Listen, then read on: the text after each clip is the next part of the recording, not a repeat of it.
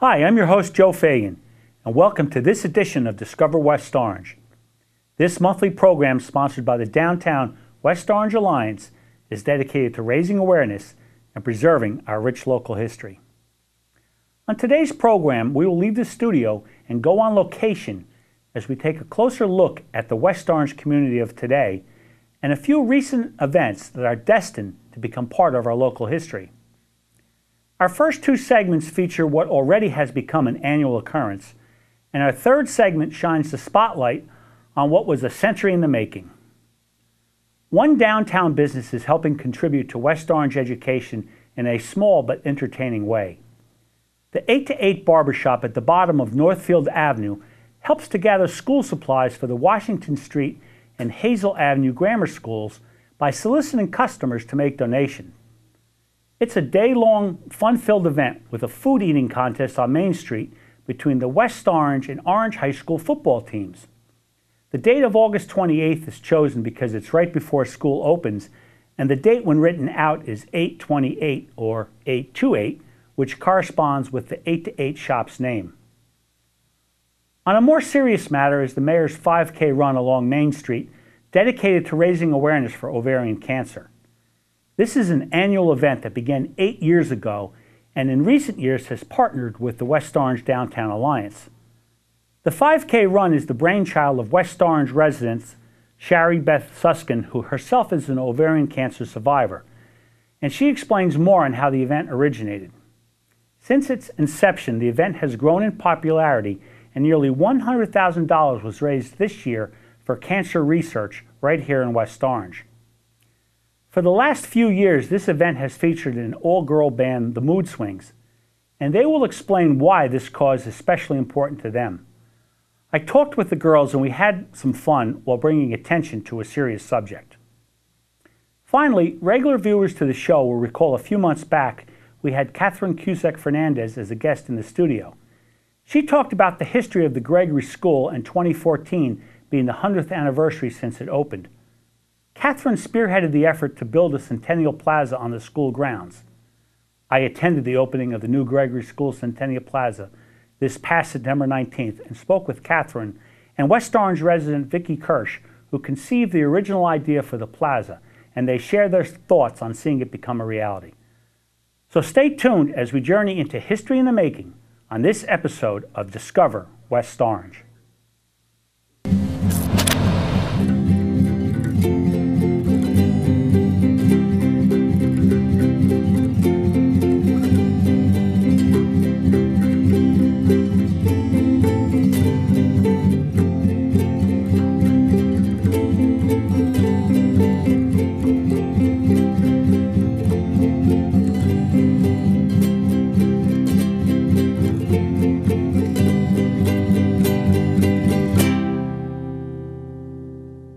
I'm here with Jason from 8 to 8 Barber Shop. Jason, tell me what this day represents.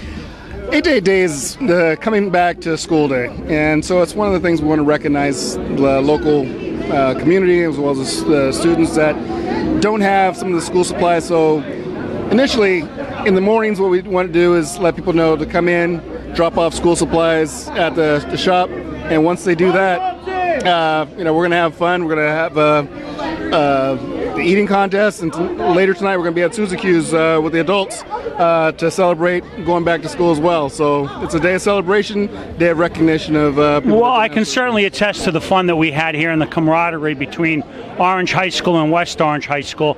Now, tell me a little bit about the school supplies that you collect. Who does that benefit? The last couple of years we've gave school supplies to Hazel Elementary and Washington Elementary schools. If there's another group that comes through that happens to need some supplies, we're willing to help out as well. We've gotten supplies from Rite Aid and a lot of other corporate entities have come in and dropped off large supplies as well. So that's been very helpful. Well, you're spearheading a great effort here in helping support the education of West Orange, and 8 to 8 is always been committed to the community, and I really take my hat off, not that I wear a hat, but symbolically take my hat off to you and Brittany for the great job that you do in bringing the West Orange community together and making your presence known here on Main Street. Jason, thank you so much. Thank you, I appreciate that. Want to congratulate you guys for the 2014 eating contest, 8 to 8 day. You guys ate it up today. So every 8 to 8 day we're going to be having it out here so you guys can represent next year. But this year, West Orange took it. Congratulations.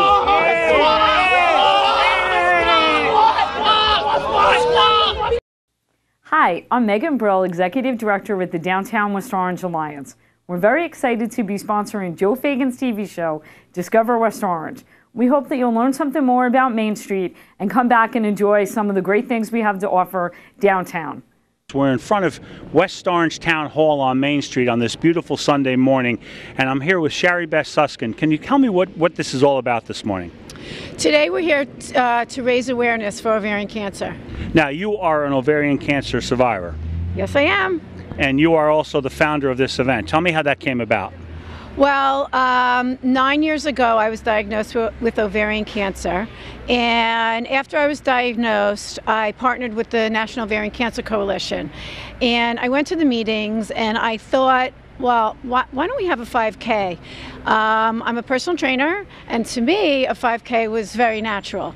So they actually looked at me at the meetings and they said, like, what's a 5K?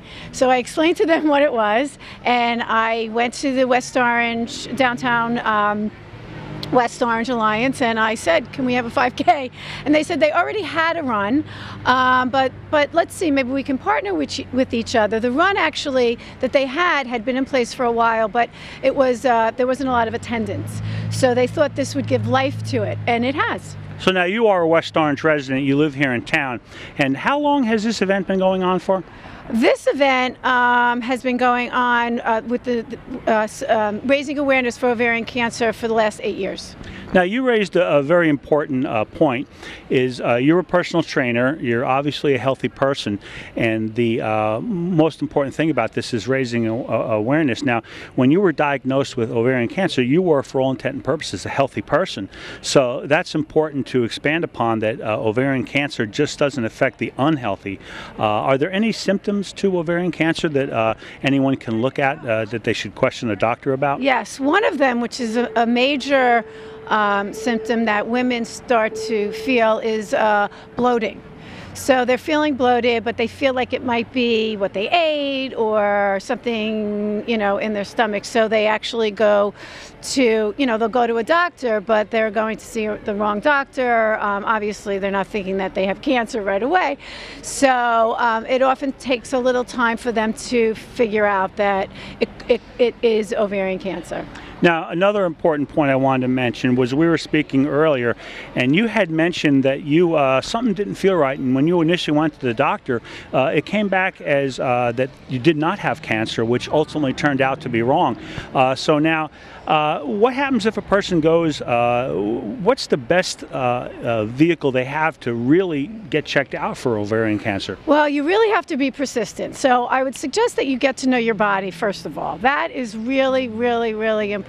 So if something's wrong, it's not feeling great, you're feeling bloated, and this lasts for more than 2 weeks, then go see your doctor. If your doctor keeps testing you and your tests come back negative, find another doctor. Find somebody else, because if you know your body and you're just not feeling right, just find another doctor. Just because he's a doctor, you know, look, you know, you can just dig a little deeper and go a little farther. Be proactive. Now, you have been cancer-free for how long? 9 years. 9 years, and today is a day about having fun, but more importantly, raising awareness. Well, Sherry Beth, thank you very much. Thank you for all your efforts and all you do for the 5K run here in West Orange, and it was nice talking to you. Thank you. Thank you.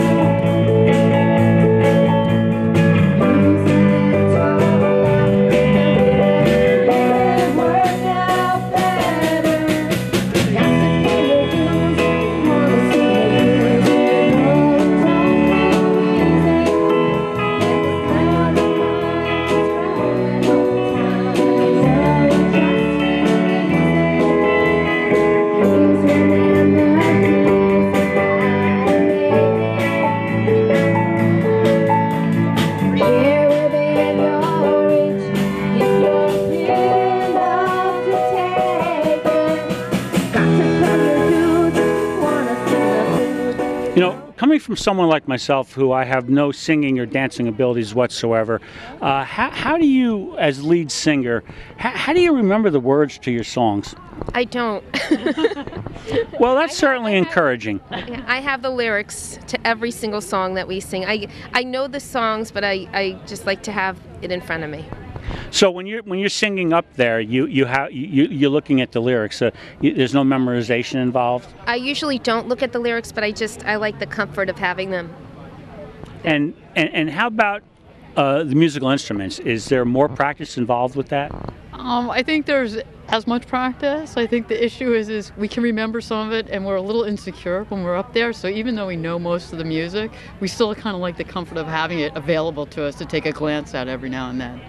So it's easy to make mistakes, but I'm also certain that while you're up there, it's easy to disguise your mistakes, and no one really knows knows that you're making mistakes. Is that true? Yeah, we'll just point and laugh at the other person next to us and takes the pressure off of us if we mess up. Well, it's really all about having a good time, I'm sure. Now, do you girls do this professionally, or is this a hobby for you? Professionally. Well, it started out as a hobby, and you know, like I said, we've been together 9 years, and it's unheard of, really, for bands to be together that long with, you know, busy working families, and we all have jobs and careers, and we just love each other so much, and we're like, it's like another family.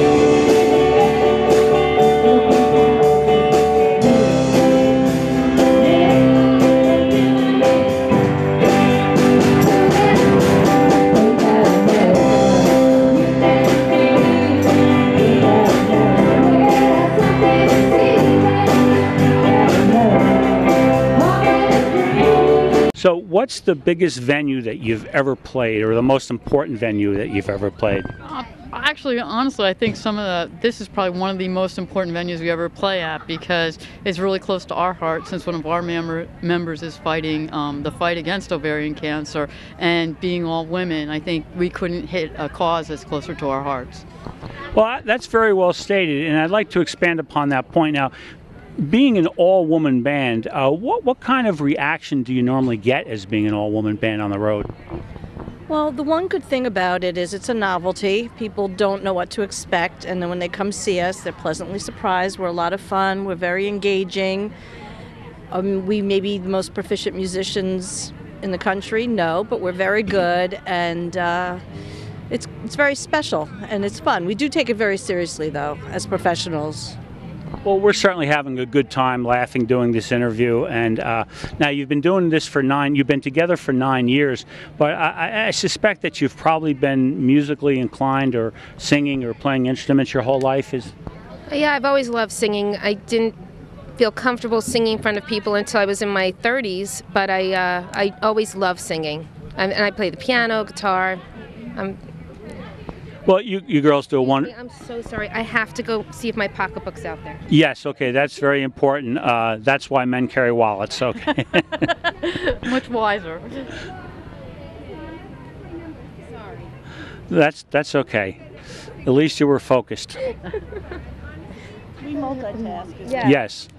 Okay, now, is your pocketbook out there? It is. My husband has it. Oh, thank God, thank God. Now, what do you carry in your... My wife carries a lot of things in her pocketbook. Nothing that we ever need, but a lot of things in her pocketbook. Is that true?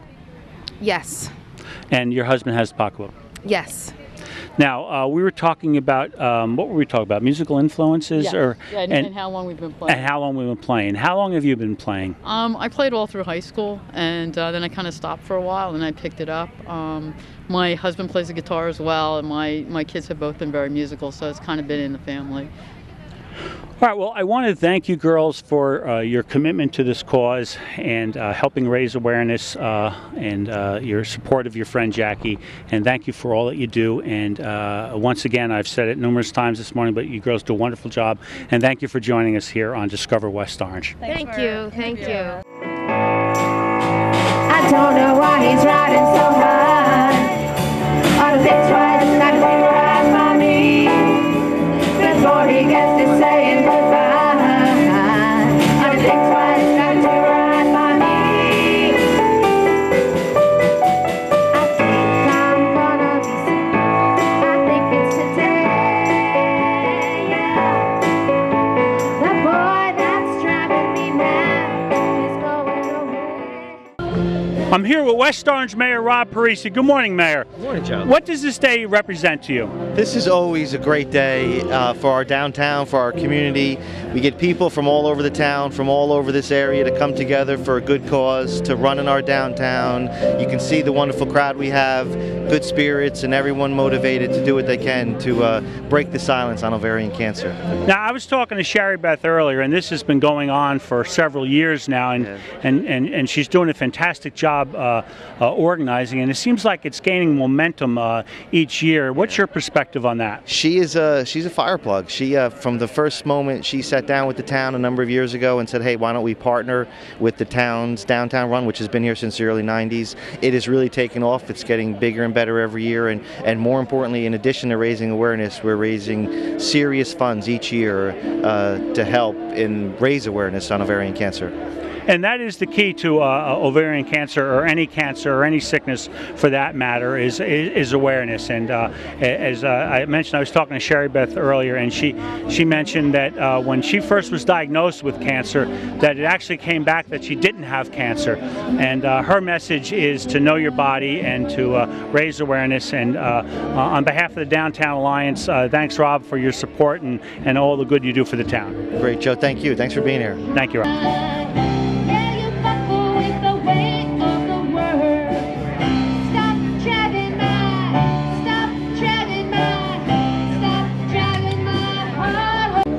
I'm here with a special guest, Councilman Jerry Garino. Now, Jerry is the Town Council liaison to the Downtown West Orange Alliance. Jerry, welcome to the show. Thank you, Joe. It's good to be here. Now, I understand that your family has some personal experience with cancer, not ovarian cancer.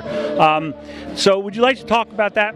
Absolutely. Even though it was not ovarian cancer, cancer is cancer, and it has a major impact on a family. My mom had cancer of the heart, but she made us appreciate our lives for it. And the thing was, she had education to it, she had support from organizations like this, and it helped our family through this whole process. And at the end, when she passed, we were able to accept it more willingly and to have comfort in understanding that we did all we could do. And as a community, we need to be involved in organizations like this and relays to show our community support to families, no matter what type of cancer they're experiencing in their family, because it affects mothers, fathers, sisters, and brothers. And it's important for us to show our support.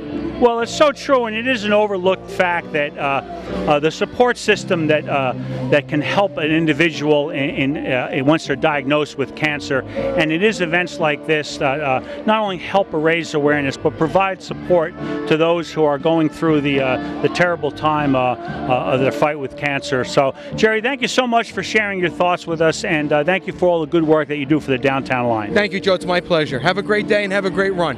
Thank you.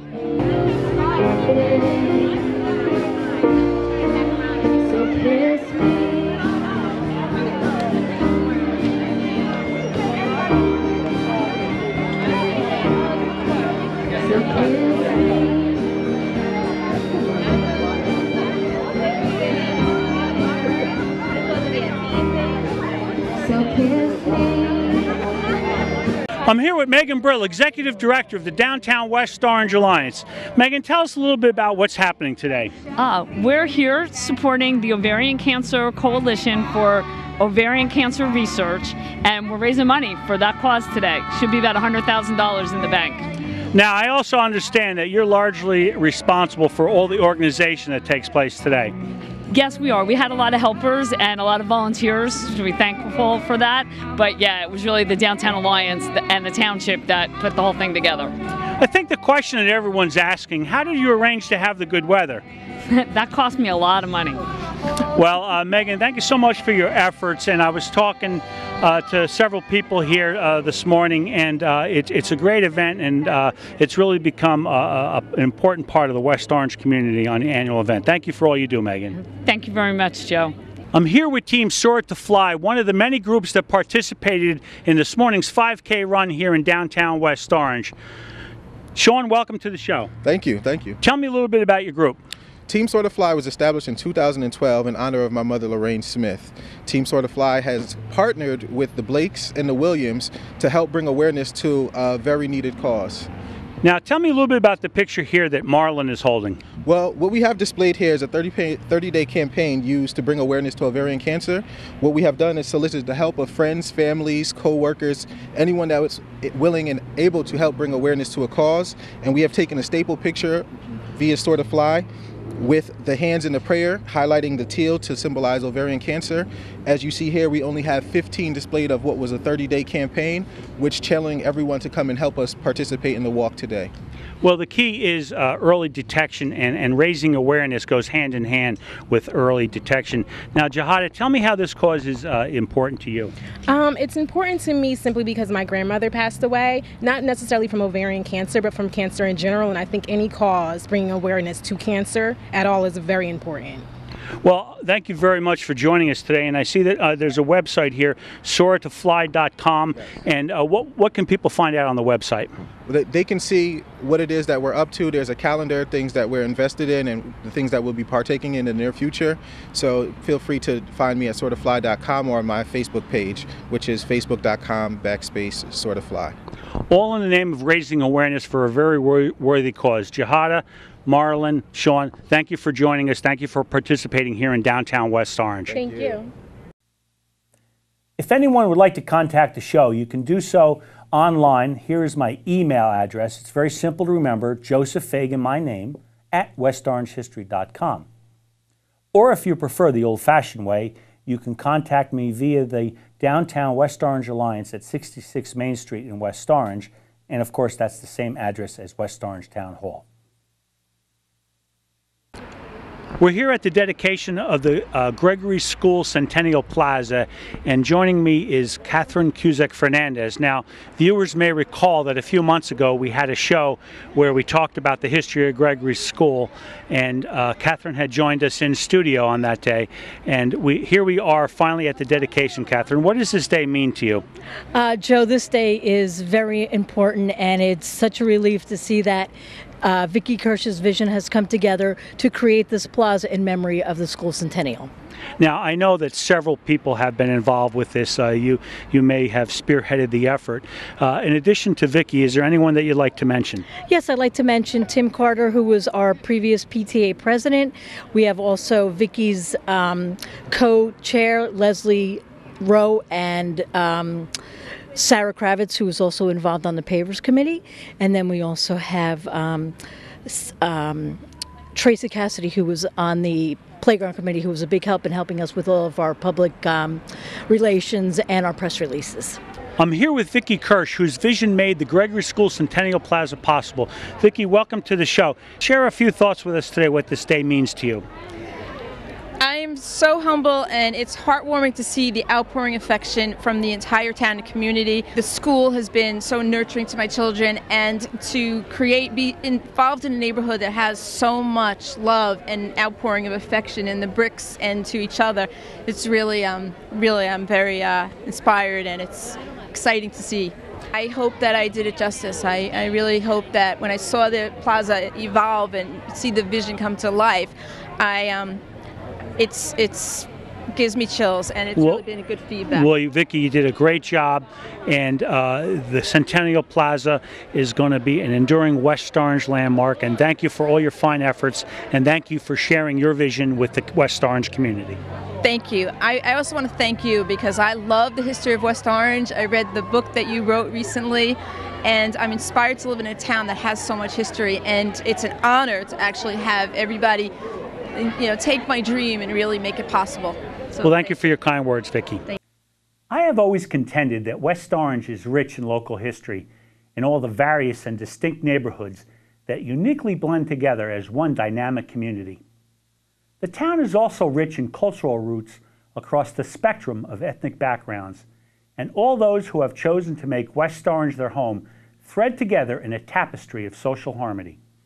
Certainly the town does not exist without problems or everyday issues that need to be solved and addressed, because no place is immune to overcoming hurdles to ensure stability and survival. As generations pass, our collective stories sometimes become forgotten or overlooked. But at the core of West Orange history are the very building blocks of the foundation upon which our town is built.